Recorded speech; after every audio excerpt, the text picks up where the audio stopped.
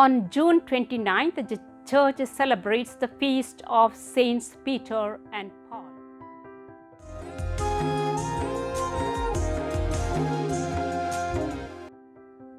As early as the year 258, there is evidence of an already lengthy tradition of celebrating the solemnities of both Saint Peter and Saint Paul on the same day.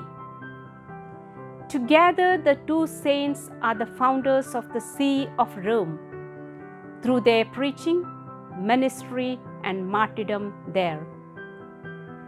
Peter, who was named Simon, was a fisherman of Galilee and was introduced to the Lord Jesus by his brother Andrew, also a fisherman.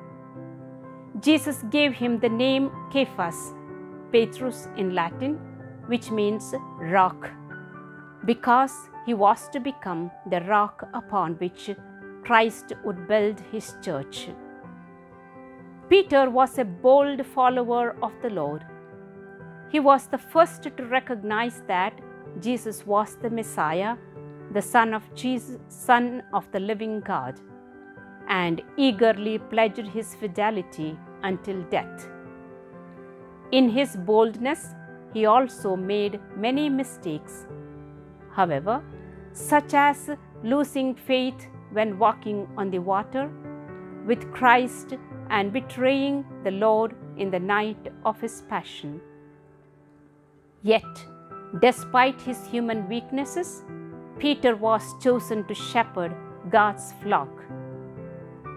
The Acts of the Apostles illustrates his role as head of the church after the resurrection and ascension of Christ. Peter led the apostles as the first pope and ensured that the disciples kept the true faith. Saint Peter spent his last years in Rome leading the church through persecution and eventually being martyred in the year 64. He was crucified upside down at his own request because he claimed he was not worthy to die as his Lord.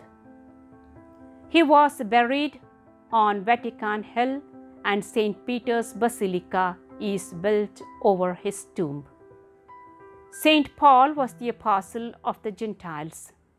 His letters are included in the writings of the New Testament, and through them we learn much about his life and the faith of the early church. Before receiving the name Paul, he was Saul, a Jewish Pharisee who zealously persecuted Christians in Jerusalem. Scripture records that Saul was present at the martyrdom of Saint Stephen. Saul's conversion took place as he was on his way to Damascus to persecute the Christian community there. As he was traveling along the road, he was suddenly surrounded by a great light from heaven. He was blinded and fell off his horse.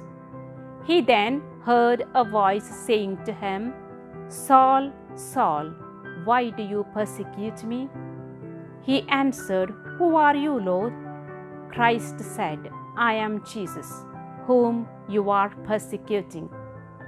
Saul continued to Damascus, where he was baptized and his sight was restored. He took the name Paul and spent the remainder of his life preaching the gospel tirelessly to the Gentiles of the Mediterranean world. Paul was imprisoned and taken to Rome, where he was beheaded in the year 67.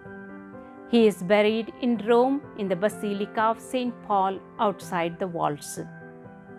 In a sermon in the year 395, Saint Augustine of Hippo said of Saints Peter and Paul, "Both apostles share the same feast day, for these two were one, and even though they suffered on different days, they were as one. Peter went first, and Paul followed. And so we celebrate this day made holy for us by the apostles' blood. Let us embrace what they believed: their life, their labors, their sufferings, their preaching, and their confession of faith.